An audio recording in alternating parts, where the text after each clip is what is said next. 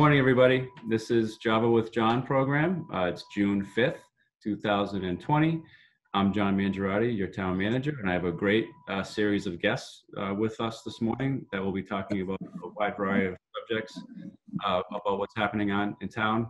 For those of you who are joining us for the first time today, the Java with John program was a senior center monthly event that we held at the Acton Senior Center. And it was a great opportunity for me and some guests to engage with our seniors and provide information and then get some great questions and answers. Unfortunately, we haven't been able to do that in person since February, but we have been doing this every week online. So we hope that you're listening, and if you have questions that you please send them to us and we'll try to answer them on air today. You can send them to manager@actonma.gov. Or you could call in and we'll try to get you live on the air if it works out. 978-929-6611. So why don't I get started, because we have a full docket today. I think I'd like to first start off by just mentioning what's been going on nationally, and we've seen it locally, and it's been a great concern of mine and of our teams. And early this week, I issued a statement with Burrows, who will be joining the program later today, and with our counterparts in Boxborough, just to try to give a sense of that we take this very seriously, and that we want to let the community know what we're thinking. So I just want to take a second to read that statement that we issued earlier this week. So I'll do that now. It said, we, the municipal and law enforcement leaders of Acton and Boxborough, denounce the senseless killing of George Floyd at the hands of Minneapolis police officers. The tragic death of George Floyd creates justifiable fear and anger within communities throughout the country. We are angry as well, as the actions and inactions last week by Minneapolis police officers were horrible, and certainly not how the police officers are trained to handle any situation. Police officers are trained to safeguard human life first, above all else. We acknowledge that unfair treatment of people based on their race is a problem still present in our society and in our communities and in the criminal justice system. And this is unacceptable. And we cannot be silent on this issue. We are working hard to be agents for good and positive change. We look forward to continuing to engage with our residents and with community leaders to continue conversations about this important issue. We join with all of those who have demonstrated peacefully throughout our country and in our community in calling for justice for Mr. Floyd and his family. And we plan to continue taking steps in our communities that will create lasting change. The members of our police departments in our communities are committed to professional conduct, democratic and legitimate policing, and procedural justice for all people. And it's something that we're very concerned about, and our Chief Richard Burrows is going to be on the program, and we'll be speaking with you all in a few minutes, and we look forward to that conversation. So switching gears back to what we've been talking about every week for the last 3 months is how we're responding to the COVID-19 pandemic. Fortunately, there are some things that are starting to change. Some things are opening up a little bit. Heather will provide some updates on where we are in terms of cases and testing, but we have been seeing things open. Restaurants will be opening for outside dining and takeout, full service takeout, starting Monday, June 8th. Sports fields, I believe the Board of Health made a decision to start opening those up soon. The tennis courts on Elm Street and the school's tennis courts opened this week by appointment only. The beach at Nara Park will be opening again in a few weeks. So a lot of things are starting to come back to service, but we're also being very careful with how we do things and following the several state standards and guidelines. We've actually conducted an entire retraining of all of our staff, which our Human Resources Director, Marianne Fleckner, will talk a little bit about shortly. And we're also taking several other precautions. For those of you that voted earlier this week at on the election, the town election and the special state election, you saw there that we took several precautions, face coverings, plexiglass. There were people cleaning every minute. Every surface was being cleaned constantly. And that's the kind of thing that we're going to be doing going forward, especially as we start to plan for our annual town meeting, which is scheduled for June 29th. We'll be talking more about that Monday night with the Board of Selectmen, and we'll be publishing about when and how and that meeting will be conducted. So please stay tuned for more information about that. So as I mentioned, we have a great lineup of guests, and I'd like to get started with our first one today. Heather York is the director of the Acton Nursing Service, and she's been the point person for all the public health and all the work that we've been doing with contact tracing and managing very complicated and complex matters related to this COVID-19 pandemic. Heather, what's happening today? Good morning, John. Good morning, everyone. So just a few little updates based on the COVID-19. So currently in Acton, we have 170 overall cases. 32 of those are currently in isolation. 117 have recovered, and unfortunately, we've had 21 fatalities. The better news is that our numbers seem to be holding a little bit more steady. We're not getting positive cases on a daily basis where we were getting sometimes, 3 to 4 every day over the peak. So that's really good news for Acton.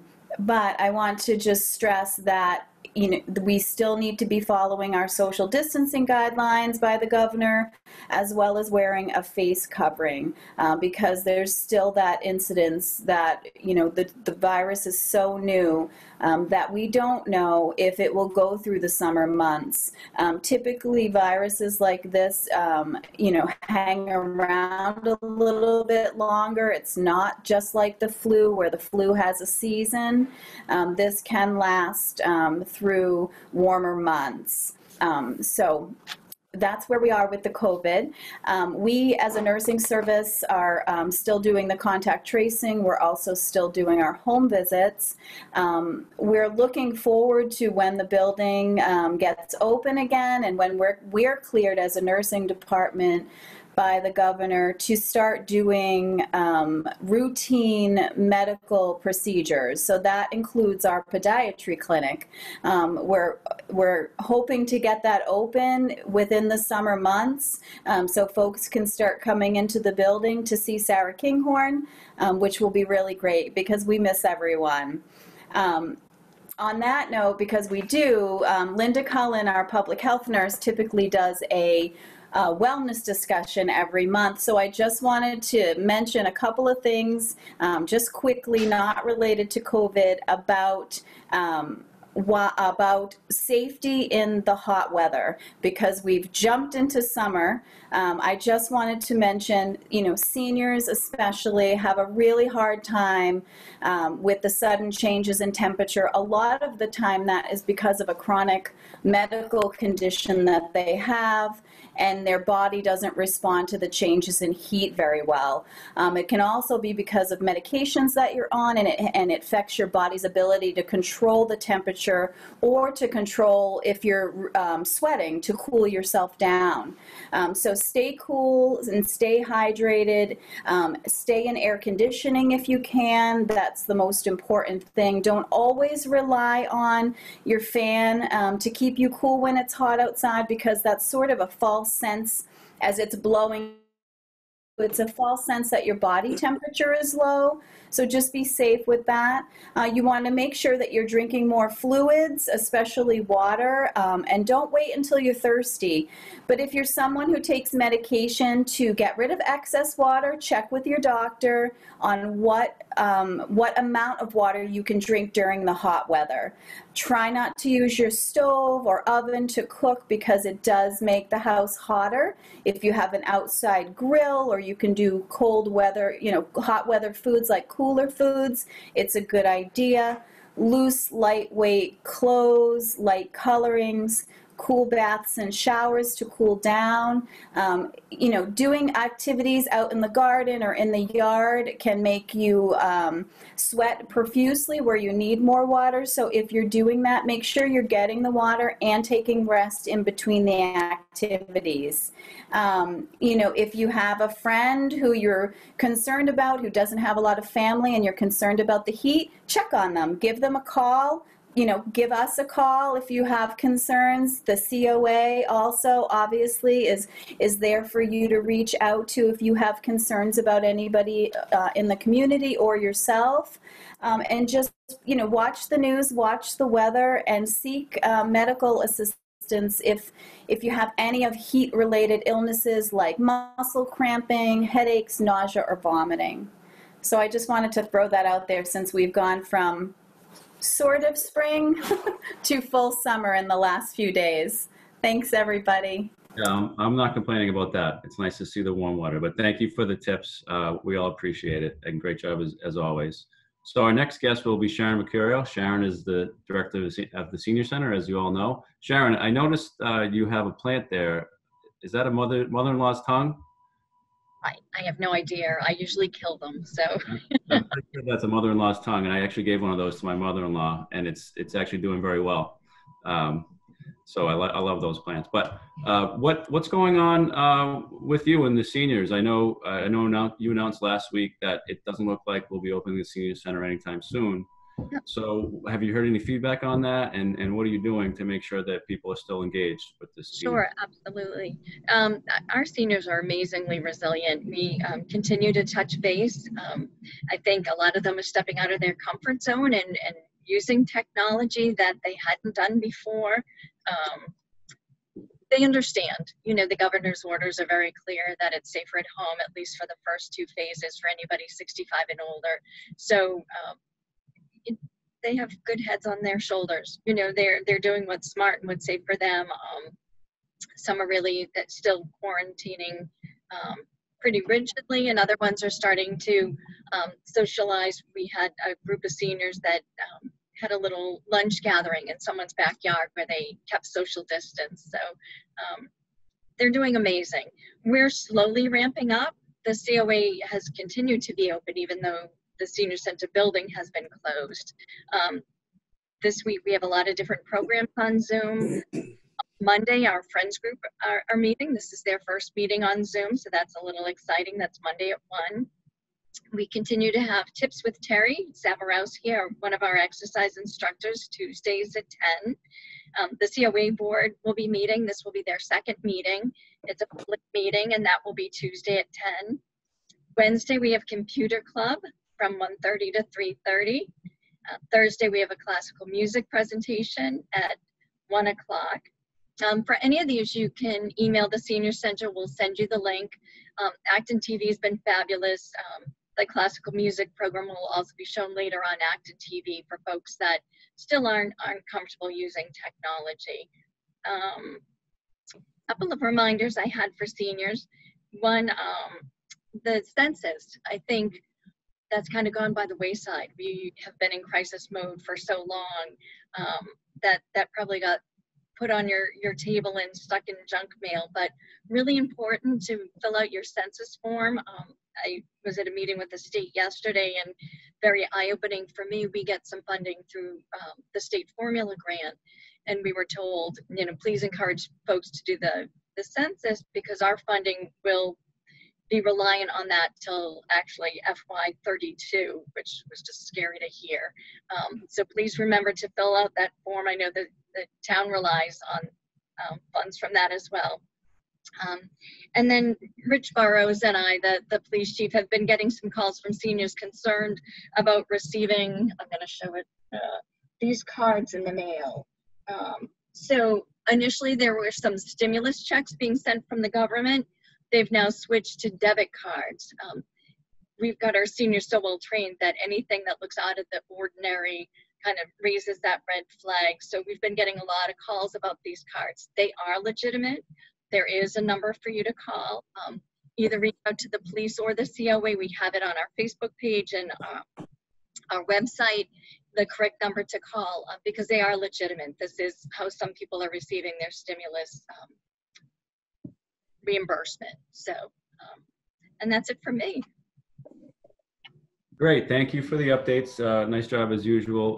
Are you introducing any new poetry-related programming at the Senior Center, given your new expertise in that subject? Well, mostly about that. Yeah, I think you've given me a new job description. So We'll make sure we don't miss the poem this week. I apologize for last week. It was a busy day, but we'll make sure we get you at the end. So hope we have something good for us. Thanks again. So our next guest is Marianne Fleckner.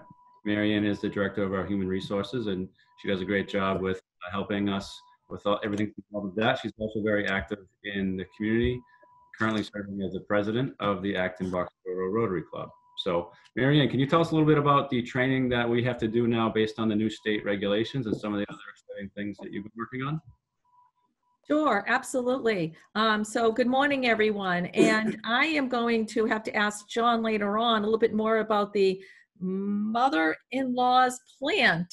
And so I did not know that, John, and I'm looking at it and I'm thinking to myself, as a mother-in-law, that plant has really long, sharp, I don't know how to describe it. So I'll have to find out a little bit more from John about that plant. It's also known as a St. George's sword or a snake plant. So oh, great. More information I definitely want to learn more about.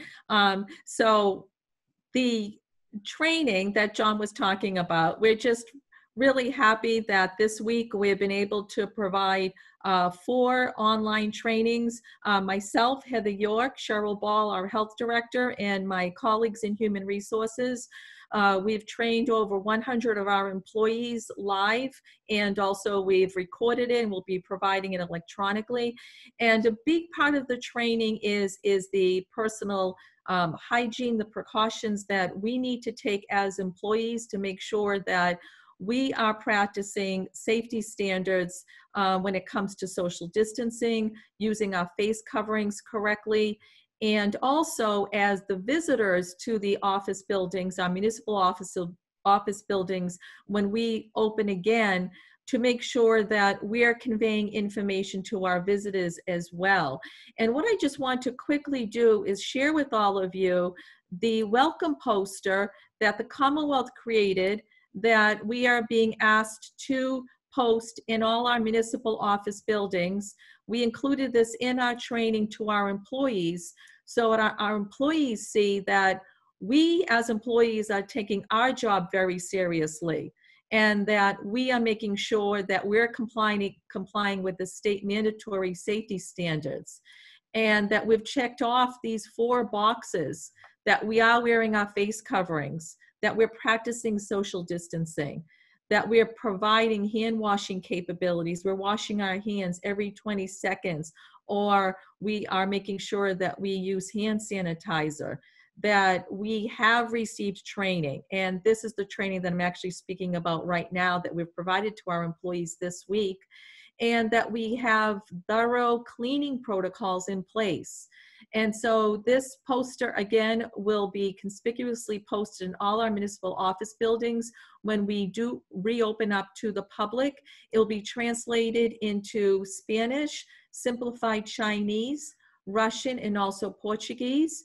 It is signed by our town manager, John Mangiaratti, and he's asking the visitors as well to do their part by wearing their face mask, their face covering, and maintaining the 6-foot social distancing.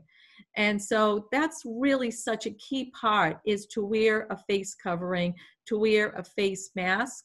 And on that note is tomorrow, putting my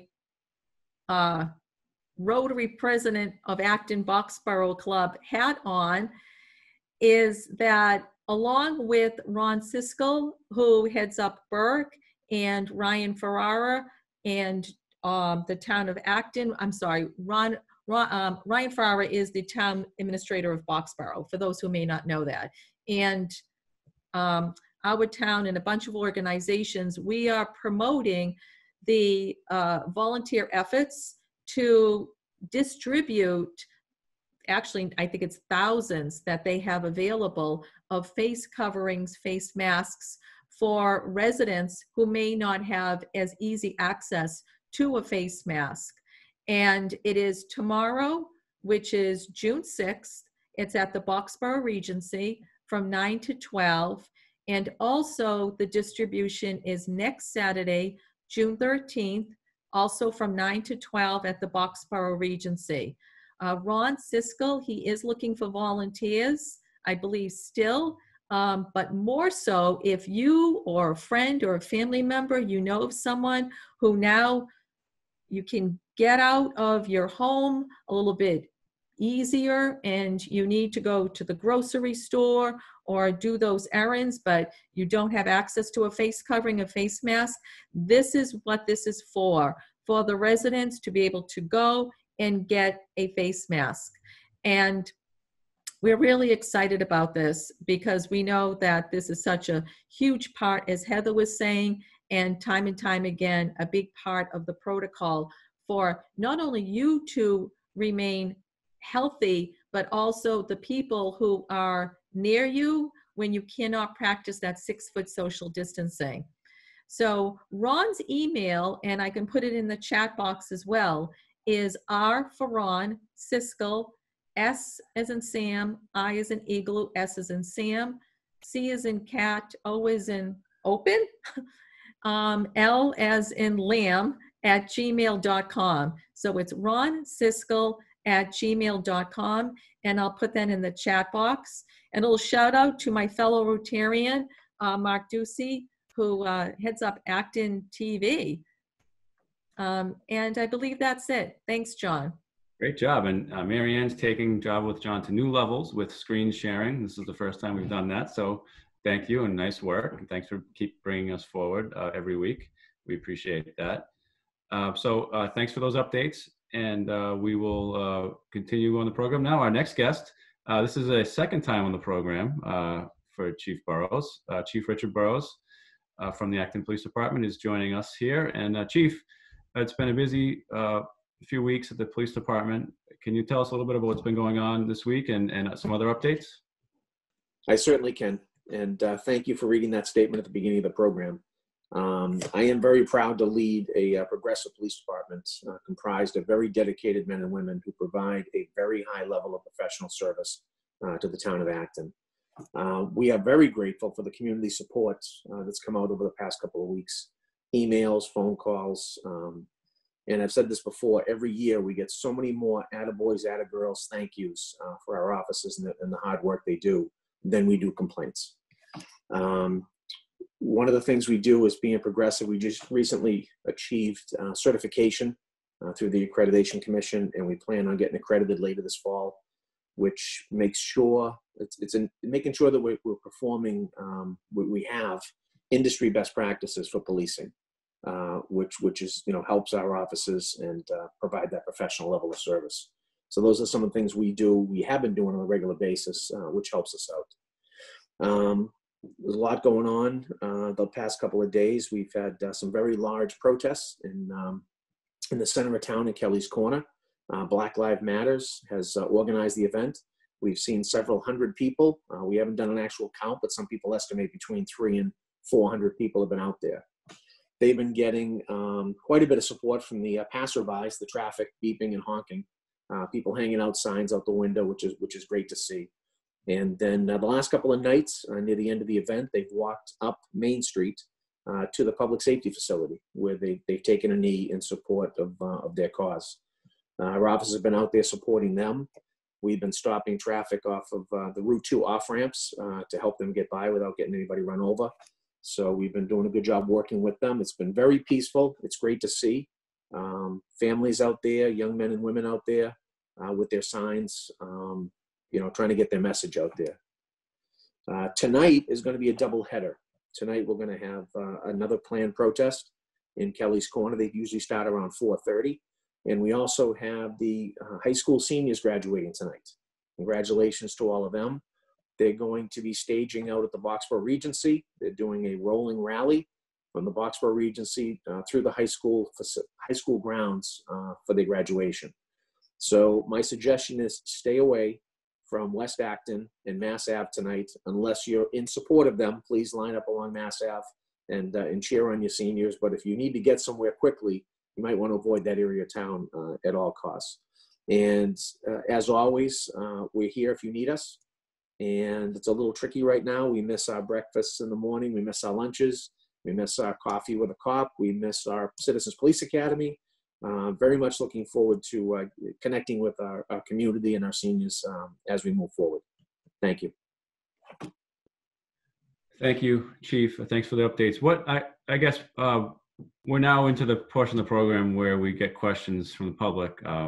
And I actually have a question to start off with, and for you though, what type of interaction has there been with the groups that are lining up on Kelly's Quarter and in front of the PSF with officers? Has there been dialogue, or has it been how have they been interacting? So the organizers, we try to contact the organizers. They gave us a heads up it was going to happen, and then we've been working with them on trying to facilitate whatever it is they need to do. We've been trying to keep them safe. We had masks last night to offer anybody that didn't have a mask. They've been trying to socially distance as much as they can, which is great to see, but it's not a perfect event by any means. But we've been interacting with them, and it's, from what I've heard, it's all been positive interactions. It's really, it's nice to see local action by people in our community, and it's nice to see it happening in communities all over the Commonwealth and the country. I think it's nice to see that people are really focused on this and trying to make a difference. So hopefully we continue a productive and peaceful conversation on this regarding this matter. Thank you for the updates. The questions are rolling in here. Hold on, let me bring up the docket. Oh wait, I have some breaking news about the library. So people have missed the library. The library is a cultural institution. It's a community center for the town, and it's been closed since March 13th, I believe. So it's been it's been tough for people to not have their books and their digital media and everything else that they get there. So we're not going to be able to open the library, but we are announcing that starting June 10th, we will be providing a curbside pickup service, which will allow for limited access to materials based on a certain amount that will allow you to check out and make it available through curbside. There's a whole set of instructions for how to do this, which will be published later today, if it hasn't already been, on the Acton Memorial Library webpage and on social media. And we'll also push it out later tonight in our update. So please check that out and start thinking about what books you want to read. If you've been waiting, you may already have a list. And so check that out. Other things that are opening, I had mentioned that the Nara Beach is going to open. The date for that is actually June 13th. We're working very hard to get that all in order and be able to open safely on June 13th. So call the rec department if you want to sign up for a beach pass, or if you have any questions about that. There are other, and I guess another thing about the library is that if you did go to the library in the past and you were about to bring your books back when this all happened and they said, sorry, we're not taking books, the drop box is now open outside of town, outside of the library, so you can bring your stuff and drop it off there. If you've been waiting to do that, now it's okay to do so. So thank you for your patience, and we hope to have our library, both of our libraries, fully functioning soon, but we're just not there yet. But curbside is a good alternative for now.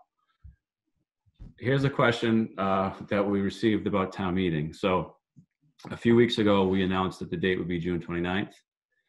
We announced that we're going to be holding in the gymnasium at the high school, the upper gym. And the reason for that is that we thought the gymnasium would be much easier to rearrange than the auditorium, because those are all fixed seats. So in the gymnasium, we can move seats the way we want them to make it so people are safely distanced, and we can make the stage much bigger than the stage size is in the auditorium. But we've gotten a lot of questions about why we're not doing it outside. Holding an outdoor town meeting has a lot of logistical challenges, which we weren't comfortable moving forward with. However, we are looking at and hoping to have a plan finalized, if it's feasible to do so, to hold an overflow room. Typically at a town meeting, there's an overflow room for either if the main room gets too full or if people just want to go in a different place. We're looking to do that here, and we're looking to do it outside. there are some challenges that we're going to have to try to figure out how to overcome, but I think it's something that we're going to try to figure out, and hopefully we'll have some news on that Monday. So stay tuned next week for that. Just normal town meeting stuff. The warrant will be published the end of next week and will be sent to all households the week of the 15th. So look in your mailboxes for that. And if you come to town meeting, please bring that with you. We're going to try not to have too many things that we're handing out.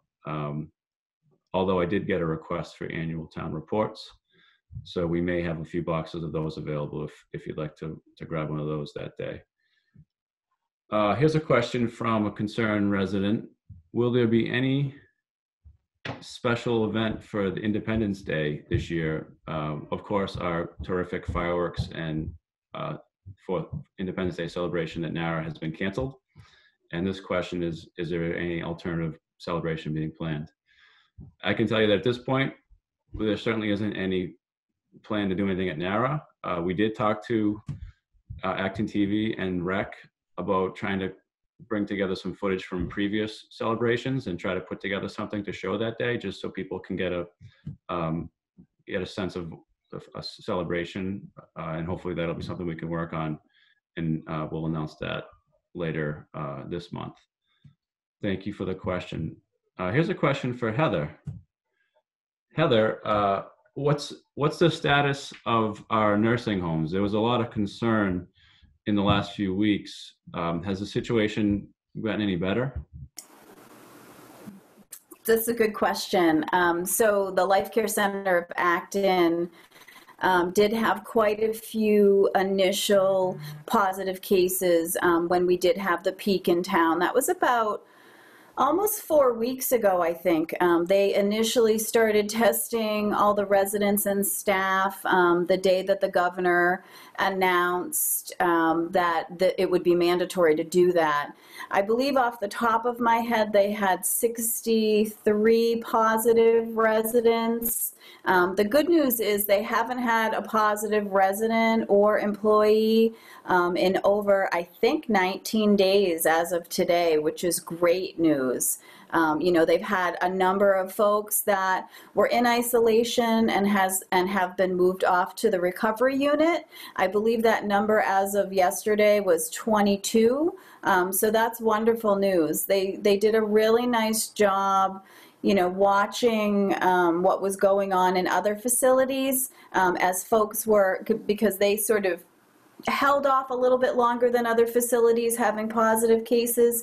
So they really held off past that 2-week isolation guidance that the Department of Public Health had, and went a little bit longer with their positive cases. They went out about 3 weeks before they started really moving them off that off the isolation unit to the recovered unit, just because some of what was being shown is other locations were moving people off in that 14 days to really give bed space. And as they were doing it, other residents were getting infected. So I think they did a great job with holding off. So this 19-day is really good news, and let's hope that it continues to stay at that level. Thank you. Heather, any sense of when people may be able to start visiting loved ones that they may have in nursing homes? I know that's a difficult question, but it's something that we haven't visited for months. Sure. So the state actually, the governor spoke 2 days ago, I believe it was. It wasn't yesterday, that they are getting that guidance together in stage 2. For the opening, that residents will start to be able to have visitors, but there's guidelines. The visits have to be outside. One of the employees, I'm just going to try to flip through my notes here that I took the other day from the governor. There's an employee that has to be with the resident. The family members, I believe, can only be 2. You have to socially distance, of course, at 6 feet, also wearing masks, and it has to be set up. So you have to call and make a time for that to happen, because I'm assuming based on where their locations are, there's only so much outdoor space that they can use for small visits happening. Visitors will also be screened as they come to the facility before that visit happens, which is a best practice and safety for everyone. And I think those were the highlights of what will happen when that happens. So sometime, hopefully within phase 2, our seniors within the Life Care Center will get to see their relatives again. That's so important. That's great to hear. Hopefully that'll be within the next week or so. Hopefully we'll hear some good news on that from the governor soon. Here's another question about transportation. This came in through our YouTube channel, so thanks for the question. Will the CAT shuttle and the van service be running again soon?